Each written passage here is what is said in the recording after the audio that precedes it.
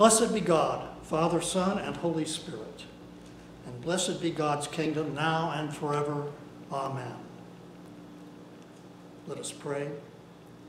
Almighty God, to you all hearts are open, all desires known, and from you no secrets are hid. Cleanse the thoughts of our hearts by the inspiration of your Holy Spirit, that we may perfectly love you and worthily magnify your holy name through Christ our Lord. Amen.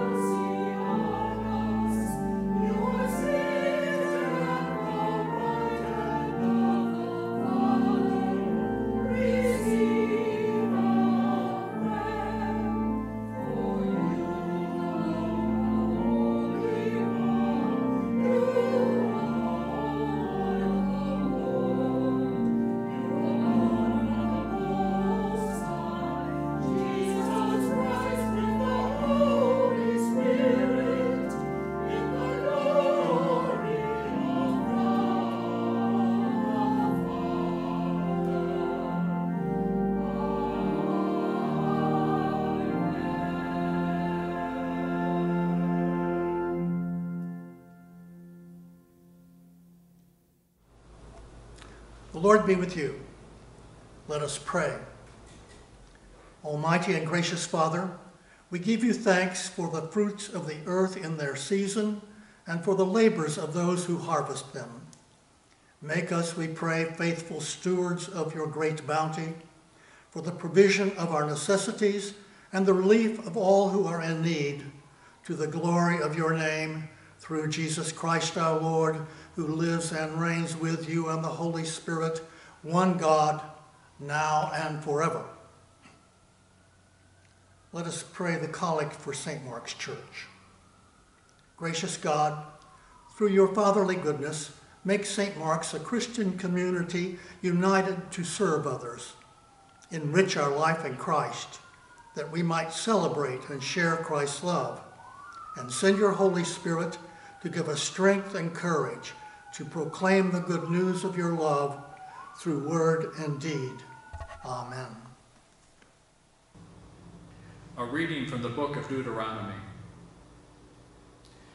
Moses said to all Israel, "For the Lord your God is bringing you into a good land, a land with flowing streams, with springs and underground waters welling up in valleys and hills, a land of wheat and barley, of vines and fig trees and pomegranates, a land of olive trees and honey, a land where you may eat bread without scarcity, where you will lack nothing, a land whose stones are iron and from whose hills you may mine copper.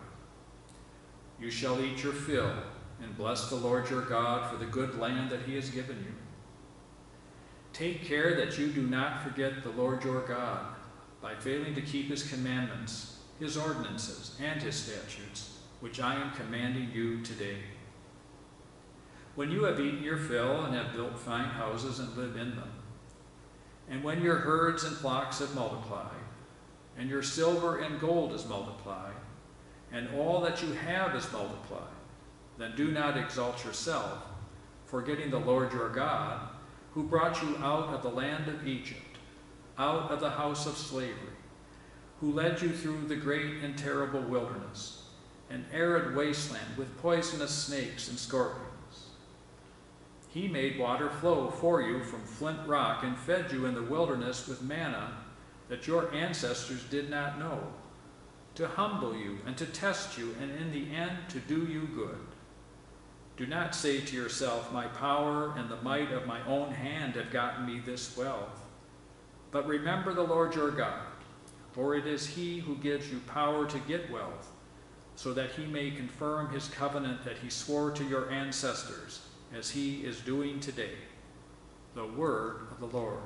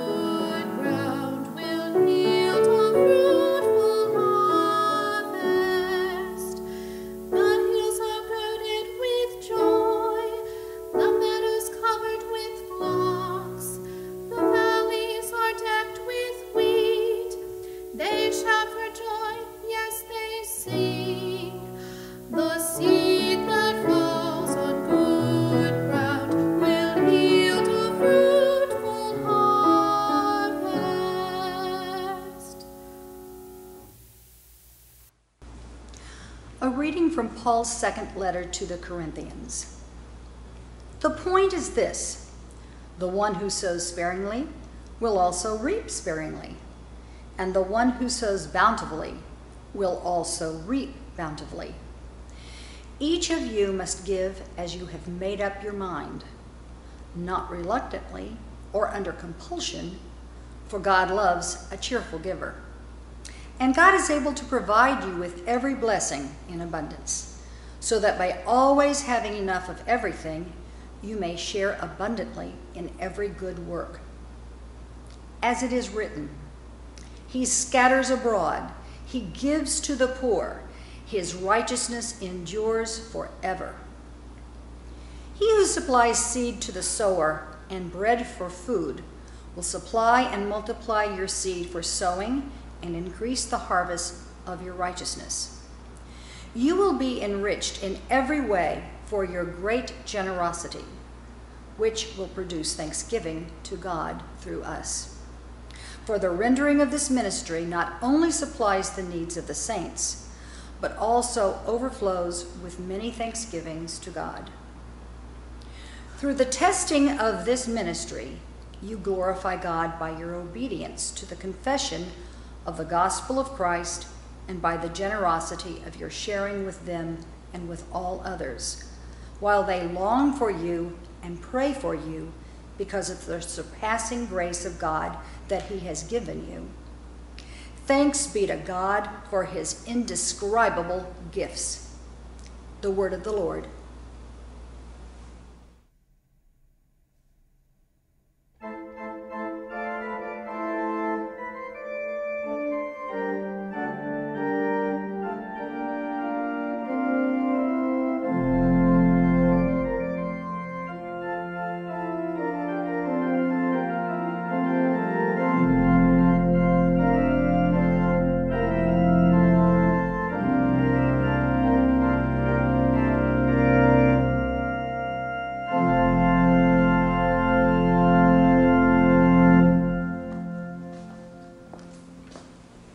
Gospel of our Lord Jesus Christ according to St. Luke. Glory to thee, Lord Christ. On the way to Jerusalem, Jesus was going through the region between Samaria and Galilee. As he entered a village, 10 lepers approached him. Keeping their distance, they called out, saying, "Jesus, Master, have mercy on us." When he saw them, he said to them, "Go and show yourselves to the priest." And they went, and they were made clean. Then one of them, when he saw that he was healed, turned back, praising God with a loud voice. He prostrated himself at Jesus' feet and thanked him. And he was a Samaritan. Then Jesus asked, "Were not 10 made clean? But the other 9, where are they? Was none of them found to return and give praise to God except this foreigner?" Then he said to him, "Get up and go on your way. Your faith has made you well." The Gospel of the Lord. Praise be to thee, Lord Christ.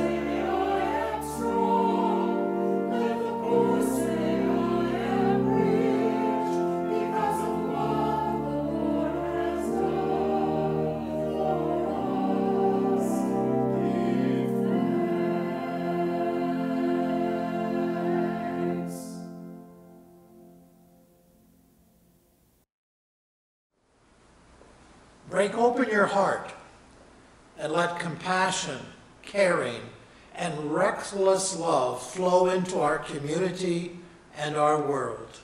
Amen. As a child, I loved going to Aunt Jo and Uncle Charles's house for Thanksgiving. Aunt Jo always set a beautiful table and the food was wonderful. But what stays in my remembrance is that all of us were seated at the big dining room table. There was no kids' table. No one was excluded. Even the table settings for the kids were the good china and silver. No one was second class. Many years ago, Pam and I were involved with a rapidly growing evangelical charismatic church. There were many new people and families. Few of us had any connection with each other. We all just started going to church together. Each Sunday, there were new friends and neighbors attending for the very first time. Come Thanksgiving, Pam and I decided to invite many of these new people who had no local family to dinner. They were strangers and sometimes foreigners. We planned to cook a big turkey with gravy and potatoes and dressings.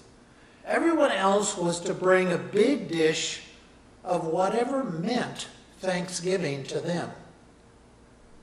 You know, that special dish that ties the spirit and emotions to family. My mother made her special cranberry sauce that glistened like red jewels in her grandmother's crystal bowl. Our associate pastor, David, brought sauerkraut and pork, a family tradition from his home in Maryland. Oh, what a feast of special foods. We all connected. We formed ties of community and started friendships that have lasted a lifetime. No one was excluded. Strangers became family on that wonderful Thanksgiving Day. Thanksgiving is more than just food, football, and naps, followed by turkey tetrazzini and turkey soup.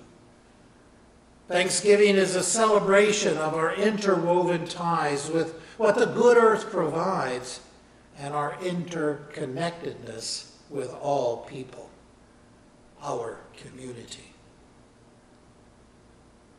Community is something I never really considered until some years ago I attended a volunteer appreciation lunch at the Jewish Family and Children's Services in Sarasota.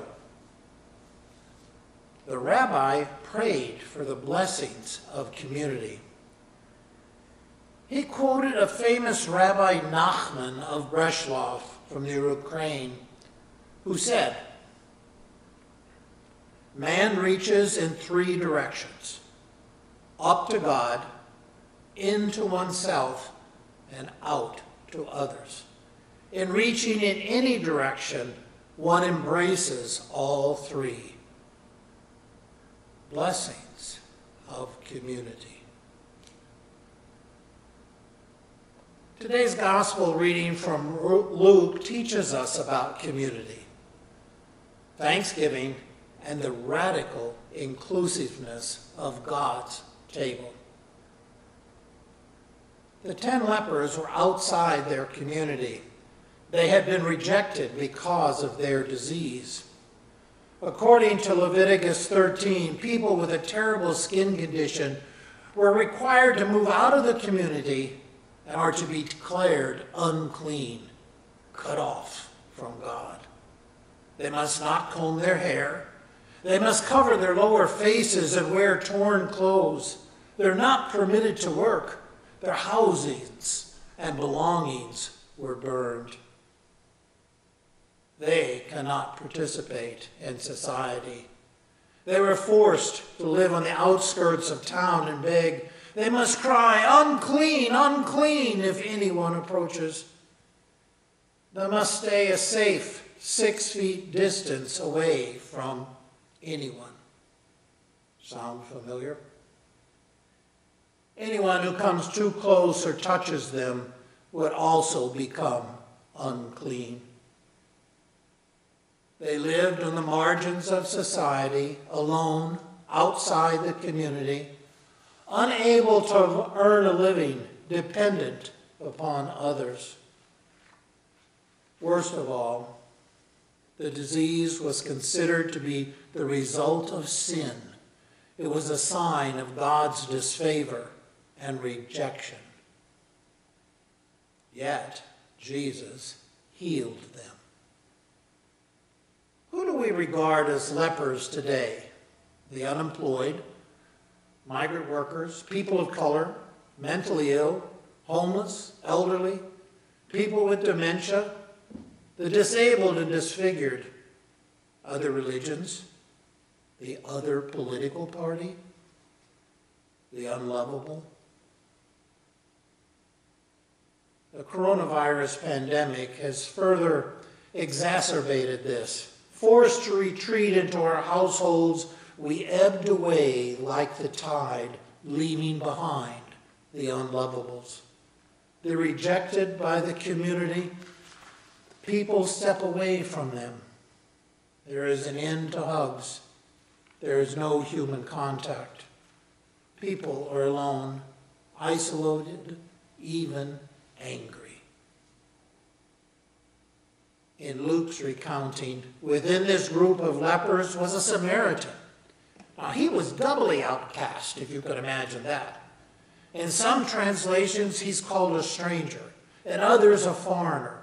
Either way, he is not someone even the lepers themselves would consider a part of their community. As a Samaritan, he was considered by the Jewish people as stupid and low class, looked down on by everyone.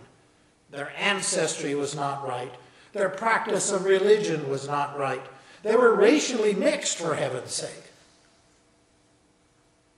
Now, Jesus was on his final trip to Jerusalem.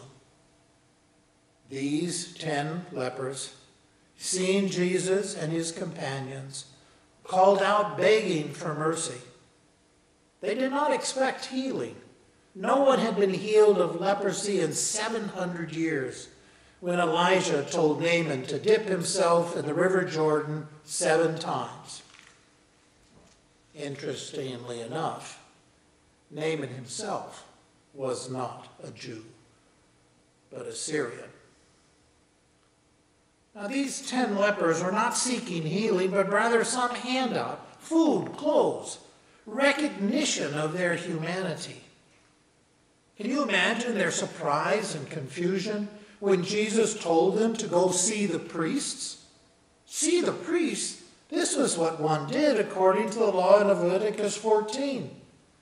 The priests could declare them clean and fit to re-enter society. These lepers would go to the temple at Jerusalem. There was nowhere else to go. Now for the Samaritan, it was another thing altogether. He could not go to the priests at the temple. He was not considered a Jew. He was still outcast, healed or not. No priest would talk with him and declare him clean. He was a Samaritan and still an unclean leper in spite of the physical healing.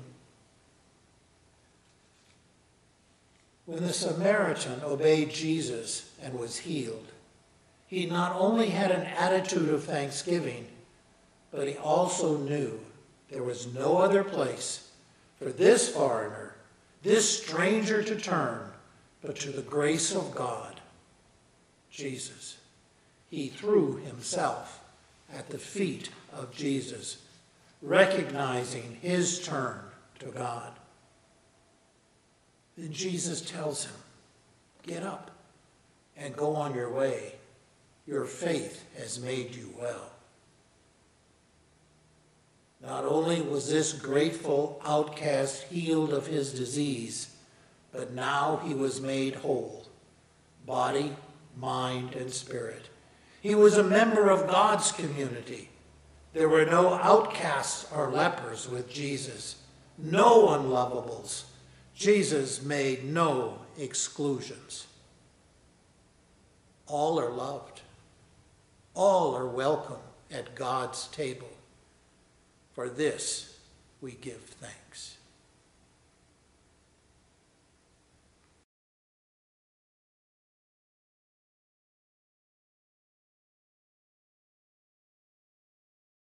We believe in one God, the Father, the Almighty, maker of heaven and earth, of all that is seen and unseen.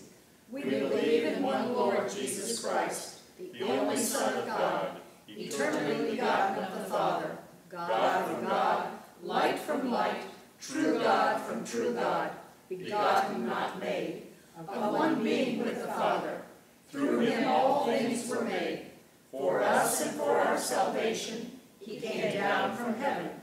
By the power of the Holy Spirit, he became incarnate from the Virgin Mary and was made man. For our sake he was crucified under Pontius Pilate. He suffered death and was buried. On the third day he rose again, in accordance with the Scriptures. He ascended into heaven and is seated at the right hand of the Father. He will come again in glory to judge the living and the dead, and his kingdom will have no end. We believe in the Holy Spirit, the Lord, the giver of life, who proceeds from the Father and the Son. With the Father and the Son he is worshipped and glorified. He has spoken through the prophets. We believe in one holy Catholic and Apostolic Church. We acknowledge one baptism for the forgiveness of sins. We look for the resurrection of the dead and the life of the world to come. Amen. The prayers of the people follow Form 6. And peace we pray to you, Lord God. For all people in their daily life and work, for our families, friends, and neighbors, and for those who are alone. for this community, the nation, and the world, for all who work for justice, freedom, and peace, for the just and proper use of your creation, for the victims of hunger, fear, injustice, and oppression, for all who are in danger, sorrow, or any kind of trouble, for those who minister to the sick, the friendless, and the needy, for the peace and the unity of the Church of God, for all who proclaim the gospel and all who seek the truth, for Michael, our presiding bishop, and Dabney, our bishop, and all bishops and other ministers, for all who serve God in his church, for the special needs and concerns of this congregation. Hear us, Lord, for your mercy is great. We thank you, Lord, for all the blessings of this life.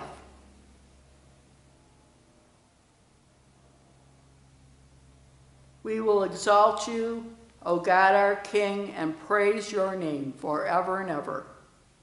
We pray for all who have died, that they may have a place in your eternal kingdom.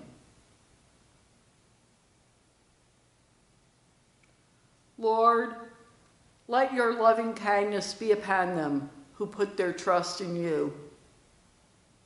We pray to you also for the forgiveness of our sins.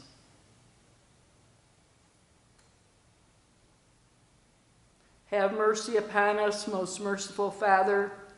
In your compassion, forgive us our sins, known and unknown, things done and left undone, and so uphold us by your Spirit, that we may live and serve you in newness of life, to the honor and glory of your name, through Jesus Christ our Lord. Amen. Almighty God, have mercy on you, forgive you all your sins through our Lord Jesus Christ, strengthen you in all goodness, and by the power of the Holy Spirit, keep you in eternal life. The peace of the Lord be always with you.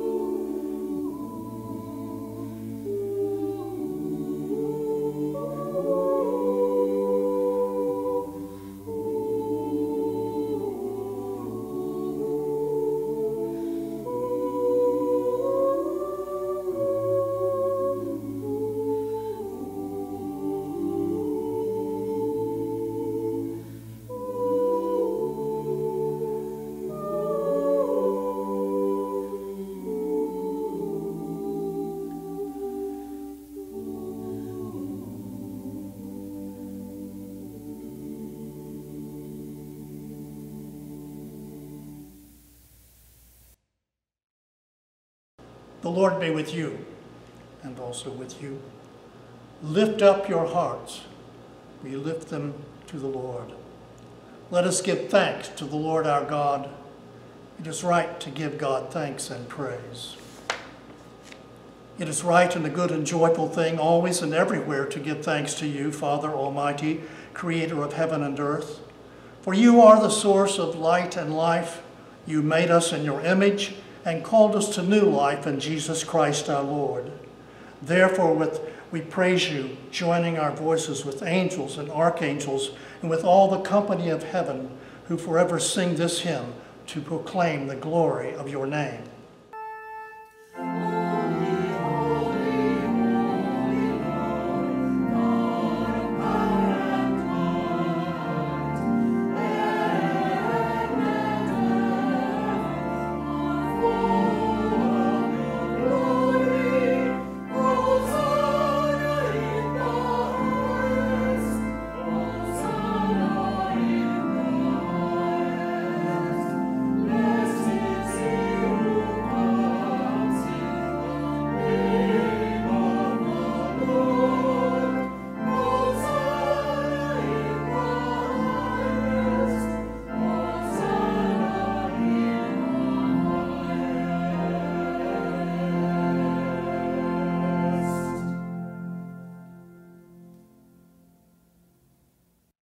We give thanks to you, O God, for the goodness and love which you have made known to us in creation, in the calling of Israel to be your people, in your word spoken through the prophets, and above all in the word made flesh, Jesus your Son. For in these last days you sent him to be incarnate from the Virgin Mary, to be the Savior and Redeemer of the world. In him you have delivered us from evil and made us worthy to stand before you. In him you have brought us out of error into truth, out of sin into righteousness, out of death into life. On the night before he died for us, our Lord Jesus Christ took bread. When he had given thanks to you, he broke it and gave it to his disciples and said, "Take, eat. This is my body, which is given for you. Do this for the remembrance of me." After supper, he took the cup of wine, and when he had given thanks, he gave it to them and said, "Drink this, all of you. This is my blood of the new covenant, which is shed for you and for many for the forgiveness of sins. Whenever you drink it, do this for the remembrance of me." Therefore, according to his commands, O Father, we remember his death, we proclaim his resurrection, we await his coming in glory.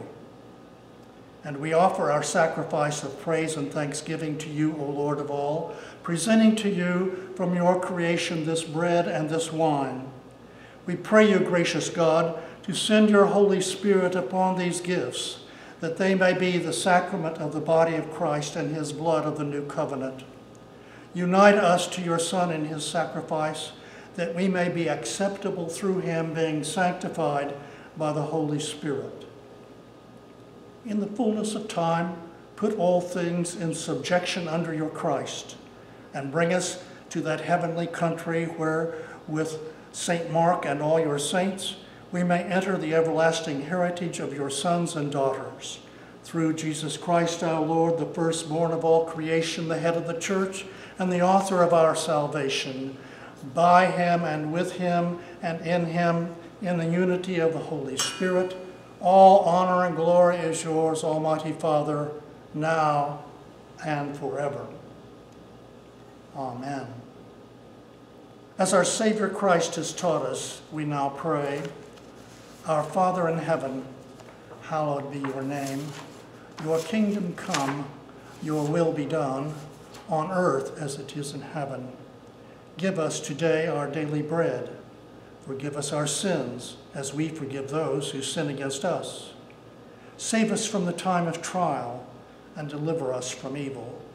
For the kingdom, the power, and the glory are yours, now and forever. Amen.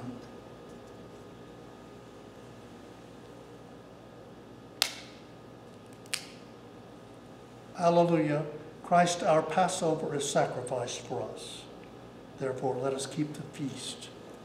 Alleluia.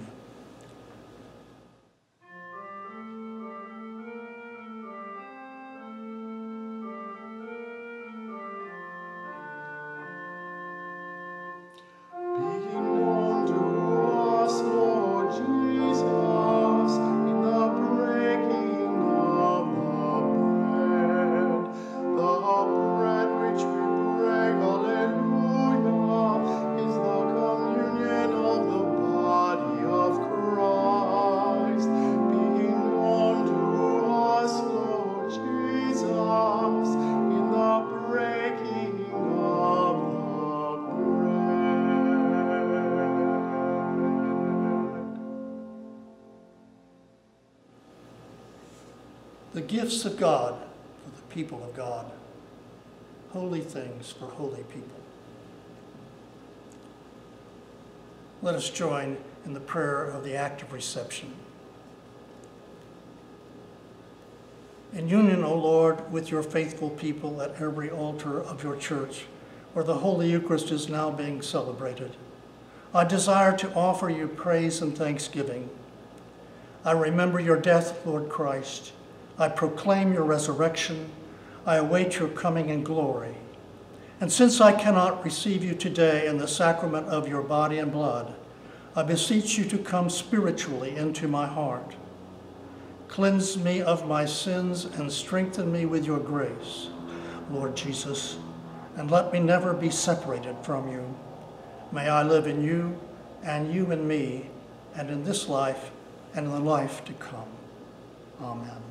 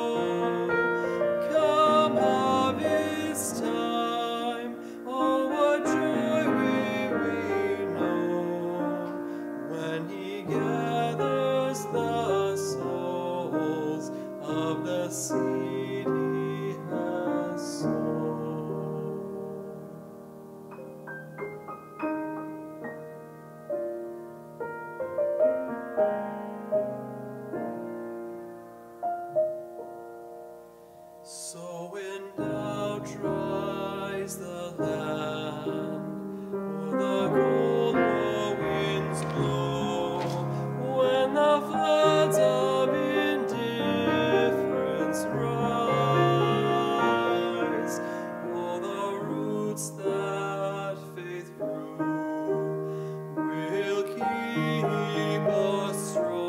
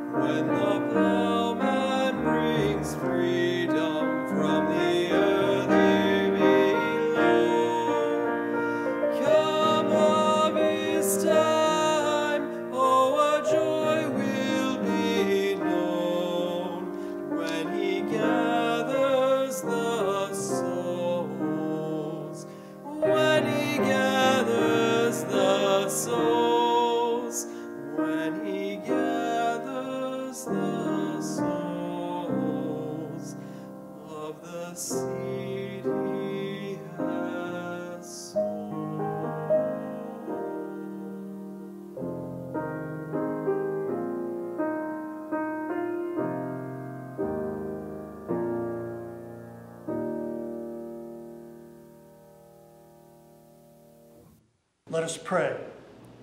Eternal God, Heavenly Father, you have graciously accepted us as living members of your Son, our Savior, Jesus Christ, and you have fed us with spiritual food in the sacrament of his body and blood.